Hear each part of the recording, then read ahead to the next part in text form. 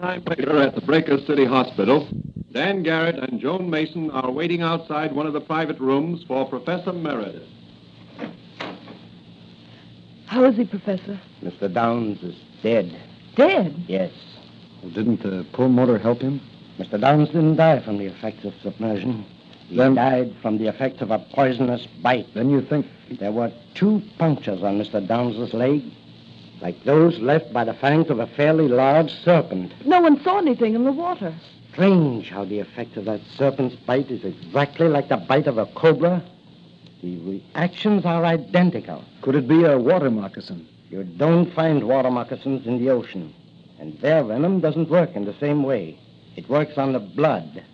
Cobra venom works on the nerve centers, paralyzes the muscles, controlling the act of breathing. Could it be a fish? I hardly think so. No. The punctures were more like those of a fairly large snake. There aren't any cobras that live in the water, are there? The nearest thing I can think of is a serpent, which is found in the tropical waters of the Pacific Ocean. But it's never been found in these waters. Well, I've found out what I want to know. What are you going to do now?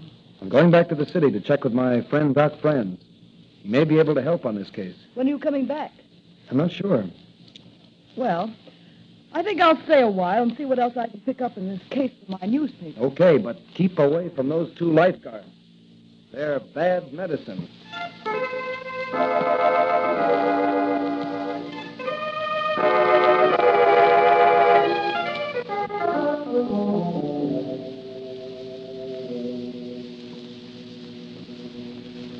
So you suspect the 2 lifeguards of being implicated in these deaths? Yes, I do.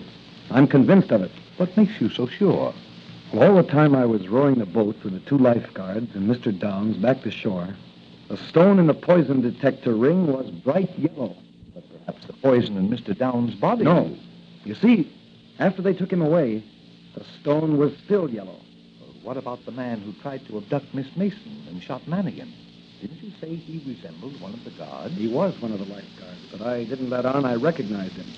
I didn't want to spoil my chances of getting enough evidence to convict him in this larger case by showing my hand in the case of simple assault. Very wise, very wise. Well, what are you going to do now?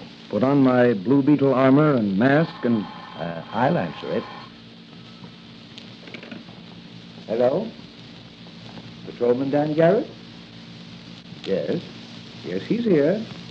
It's for you, Danny. Long distance. Long distance? Probably Joan Mason.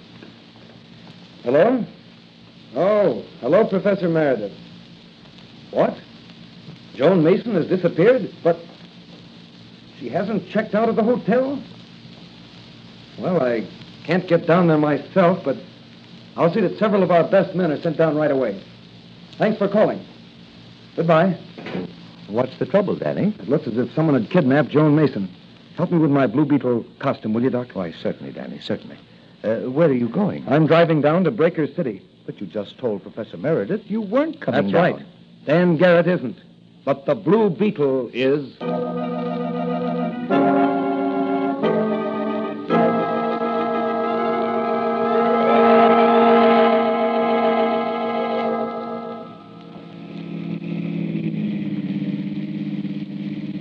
Certainly pleasanter driving down in the moonlight than it was in the rain.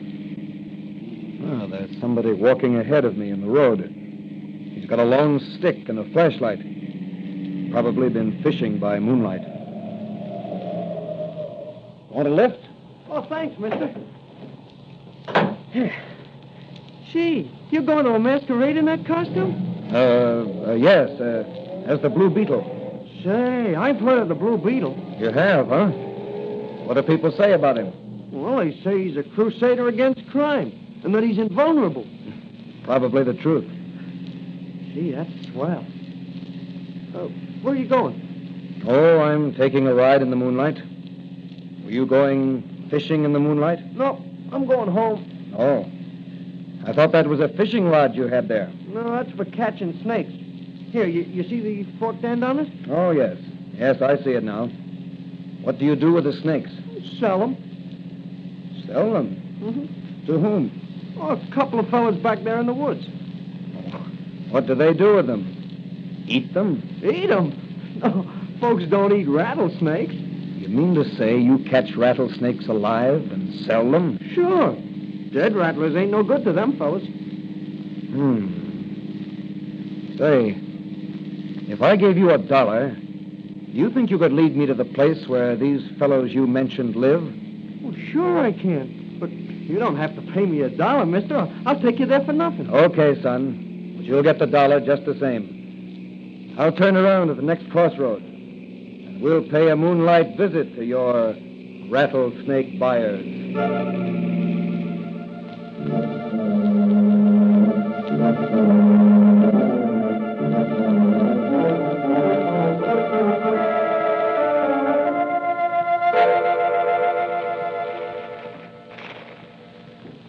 So, Miss Mason, it's very unfortunate for you that you got as far as you did with your investigation. I'm sure your newspaper will miss your valuable services. What are you going to do with me? Make sure you won't disclose the information you have to anyone. You can't get away with this. Oh, you are in error, Miss Mason. We have gotten away with it in the past. We will again. The vacation business has been detoured to Pine Manor Lake. It will still follow that detour after your body is found floating in the ocean, a victim of a poisonous sea serpent. You wouldn't dare. Wouldn't dare? Fred, Joe. Yeah, boss? Suppose we leave Miss Mason with the Rajah there for a while we step outside. Her education has been neglected. She has never met a 6-foot cobra. No. You can't do that. You can't. Raise the lid of his cage and let him... The Blue Beetle. Yes, the Blue Beetle. And he's going to nip harder than your cobra can strike. Open the cage, Joe, then dive out the window. I've got the Blue Beetle covered with this gun. Save your bullets. You can't injure the Blue Beetle. Is that so, wise guy? Well, how do you like this? Let that be a lesson to you. Never telegraph your punches. Back up, you Blue Beetle. Oh, no, you don't. Now we'll... Well, how do you like this, Blue Beetle? A rattlesnake around your neck. You're a fool. No snake can bite through this chain armor. Here, I give it back to you. Ah, take him off. He'll kill me. You're yellow when you're cornered, you murderous crook. Look out, Blue Beetle. Don't trail the King Cobra's cage. Get me out of here. Take him off. Get me out Wait. of here. I'll paralyze him with my magic ray. There, that'll hold him for a while. Now for the one around your neck, Slavitt. There. I should have let you die the agonizing death some of your victims have died. I'm bitten. I'm poisoned. I'm going to die. Not by poison, Slavitt. The law will take care of you in the proper manner. Here, Miss Mason, give me a hand. We'll handcuff these lifeguards to the snake's cages. They're still unconscious. Now, put these snakes back in their cages. There. You certainly have a powerful punch, Blue Beetle. I need that power. Now, Mr. Slavitt, we'll take care of you. Keep them away from me. Keep the snakes away from me. Here, get in this room here. What are you going to do with me? Don't let them at me. Don't let them Shut at me. Don't let up. them... Here, get up on this chair and climb up onto those rafters. Oh, I can't. Now, I'll just pull the King Cobra's box over here, under you, and open the lid.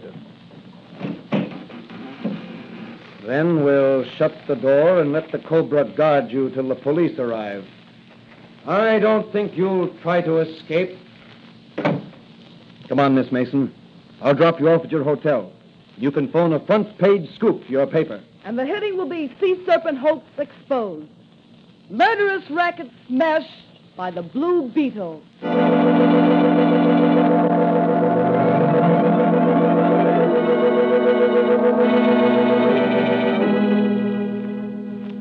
But, Danny, how did the lifeguards operate?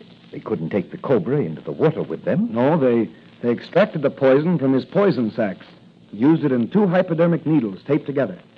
The hypodermic syringes were small and easily concealed in the palm of their hand. But when did they inject the poison into their victims? As they rescued them. If If some poor devil was taken with a cramp and called for help, the lifeguards would swim off or row out to him. Then when they got to him, they'd put their twin needles in him and give him a shot of poison. Those points made a double incision. Then they'd bring him into shore to die a painful death from cobra venom. Well, what were the rattlesnakes used for? To feed the cobras. Professor Meredith told me that. Oh, I see. Well, how do you account for the stories of people actually seeing the sea serpent? Oh, they let their imaginations run riot after the lifeguards started the serpent story. I see. And you got your first clue from the poison detector ring I gave you? Yes, Doc. It was your gift to me that really saved the businessmen of Breaker City from ruination. Well, you did a good job, Danny. Yes, but I'm glad it's over. I never liked snakes, and I'll fight them whether they crawl on their bellies or walk on 2 feet.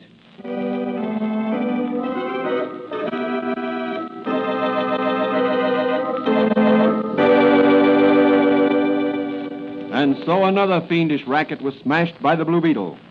What will Dan Garrett's next assignment be? Where will the Blue Beetle strike next in his crusade against the underworld?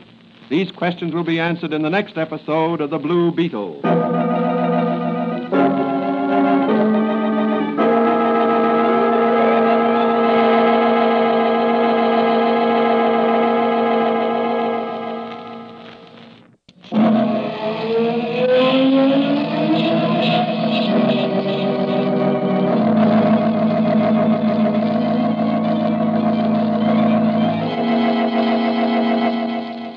The Blue Beetle is a copyrighted Fox feature appearing in Mystery Men Comics magazine on sale at your newsstand. The Blue Beetle is on the air twice a week on this same station. Consult the broadcast schedule in your local newspapers. And don't forget to listen in.